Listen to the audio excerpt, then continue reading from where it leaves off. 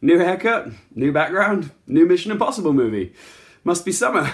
Here we go. Hey up guys, so today's film up for discussion is Mission Impossible Fallout, which is the 6th film in the Mission Impossible franchise. And like Rogue Nation, the film that came before it, it's written and directed by Christopher McQuarrie and once again stars Tom Cruise as Ethan Hunt, who is on another impossible mission of sorts, along with some familiar faces. Luther, played by Ving Rhames, Benjy, played by Simon Pegg, and Isla, played by Rebecca Ferguson. This time around, Ethan and his team are trying to retrieve 3 plutonium devices, which have gotten into the hands of someone known as John Lark. That's pretty much all the plot that you need to know. And like any Mission Impossible movie, you can expect plenty of great action set pieces, as well as gorgeous landscape shots, and plenty of Tom Cruise putting himself at harm's way just to get some fucking cool looking shots, okay? By now, most people are already aware that Tom Cruise actually injured himself while shooting this film during a stunt sequence filmed on the rooftops of London. Yeah, he actually ran between 2 buildings, jumped, and then didn't quite make the landing, and yeah, his ankle was bashed in, and I think he broke it. But yeah, that shot of him actually breaking his ankle made it into the final product. And you can see when he claws himself up from the building, you know, he sort of like limps it off, and yeah, he's not acting there. But yeah, kudos on him for, you know, completing the stunt, you know, before yelling cut. Say what you want about the man, but there's no denying he is so committed to the craft. And he's like 55 years old now as well, so yeah, I've got mad respect for him. He's not showing any signs of turning into a Lethal Weapon, you know, Murtaugh-style character anytime soon.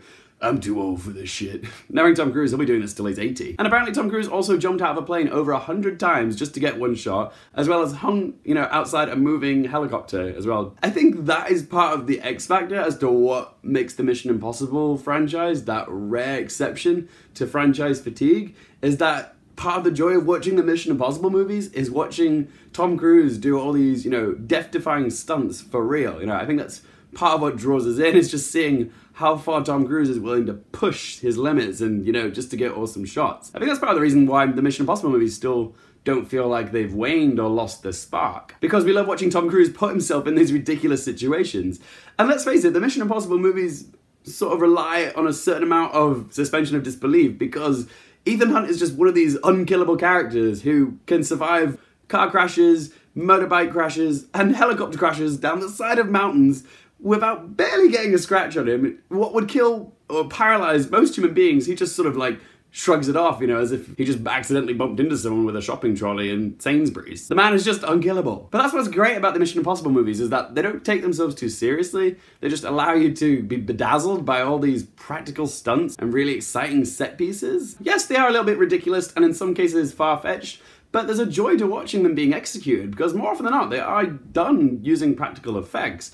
Like, there's so many sequences in this where you can tell Tom Cruise shot them for real. Like, he runs across the Blackfriars Bridge in London, and he shot all this motorbike chase stuff in the streets of Paris, and you can tell it's all real. Like, there's no CGI involved in it at all.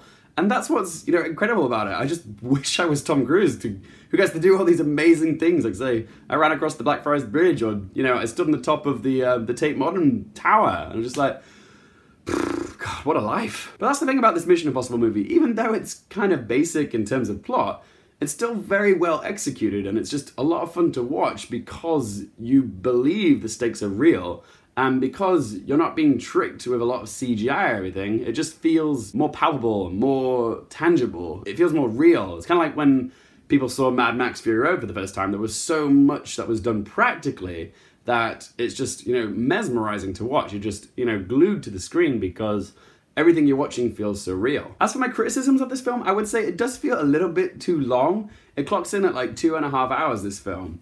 And after the action set pieces that are in London, it did feel like the last act was sort of stretched out more than it needed to be. And yeah, I felt myself feeling that it was just longer than it needed to be. So yeah, if they could have cut out 20 minutes or so, this film would have felt a lot better, more concise. I guess my other critique would be that Henry Cavill's character, Walker, felt a little bit flat. There were moments where he actually showed promise of some charisma and some good humorous competition between him and Hunt, but yeah, it kind of fizzled out. I'm still waiting for Henry Cavill to wow me. In the end, guys, Mission Impossible Fallout is easily one of the best action movies of late memory. Probably because it relies heavily on practical stunt work, which I really admire. Most of the characters are very likable. There's also a nice sense of closure given to Michelle Monaghan's character, Julia, you know, who was in Mission Impossible 3 and has just sort of been like mentioned throughout the Mission Impossible franchise, but yeah, never really given much sense of closure. So yeah, this film actually does something to address that, which is nice. And for a sixth film in a multi-million-dollar franchise, it still does feel very fresh comparatively to like other big franchises like, you know, the Transformers movies, who just repackage the same stuff just in a different way each time. The Mission Impossible movies always find a way to make each movie individual from the previous one. So let's ask those 3 questions. Would I watch this again? Definitely. I don't think there's any Mission Impossible movie that isn't rewatchable. But yeah, I would definitely want to go see this again. Would I recommend that you guys go watch this? Yeah, absolutely. It's adrenaline-fueled popcorn fun madness. Yeah, it's just a great summer action film, which I think will please most audiences. So yeah, go give it a watch, guys. And what score am I going to give it? Well, even though the plot is a bit basic and it does feel a bit overly long, I still was very much entertained for the whole of this film. So yeah, I'm gonna give Mission Impossible Fallout a score of 7.5 out of 10. And my quick question for you guys today is, which of Tom Cruise's stunts was your favorite? God knows he's done plenty of them. But yeah, what was your favorite Tom Cruise stunt that he's performed all by himself? Whatever you think, be sure to let me know in the comment section below. And if you like the videos, guys, you know, you can hit that subscribe button, you know, do me a lovely solid favor. And as always, thanks so much for watching, guys. For more things related to movies, TV, and popcorn culture, I'm Luke Giffield, and I'll see you next time.